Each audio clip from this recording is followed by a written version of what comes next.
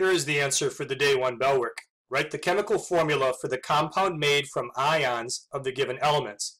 Question A. If you make a compound from sodium and chloride, what would be the formula? It would be NaCl. 1 particle of sodium to 1 particle of chloride. Here's how I got that answer. Sodium makes an ion with a positive 1 charge.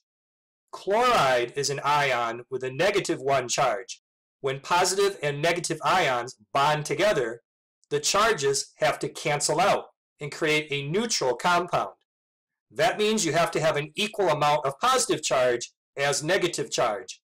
Positive 1 plus negative 1 adds up to 0, a neutral compound, and so the formula just requires 1 sodium and 1 chloride.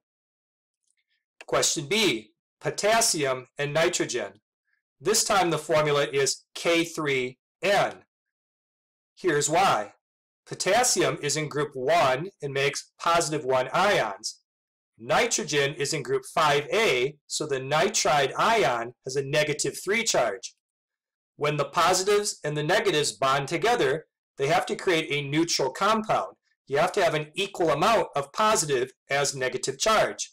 Well, positive 1 plus negative 3 doesn't add up to a neutral compound. However, if you had 3 positive 1s, then that would balance with a negative 3. So you need to have 3 potassium ions for every 1 nitride ion. And that's shown by putting a subscript of 3 after the capital K, K3N. Question C, aluminum and oxygen. The formula is Al2O3. Here's the reason why. Aluminum is in group 3A, so its ion has a positive 3 charge. Oxygen makes the oxide ion with a negative 2 charge. Positive 3 and negative 2 are not going to add together to make a neutral compound. However, if we had 2 aluminums, then positive 3 times 2 is positive 6. And if we had 3 oxides, then 3 times negative 2 is negative 6. And those do add together to create a neutral compound. We have to have 2 aluminum ions for every 3 oxide ions. That's shown by writing Al2O3.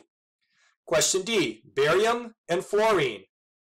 The answer is BaF2. Here's the reason why. Barium is in group 2A, so it makes a positive 2 ion. Fluorine is in group 7A, so the fluoride ion has a negative 1 charge. Positive 2 plus negative 1 does not add up to a neutral compound. However, if we had 2 of the fluorides, then 2 times negative 1 is negative 2, and that would balance out with positive 2. So to show that there's 2 fluorides, you put a 2 as a subscript on the F. Finally, question E, strontium and sulfur. Strontium is in group 2A, it makes a positive 2 ion. Sulfur is in group 6A, so the sulfide ion has a negative 2 charge.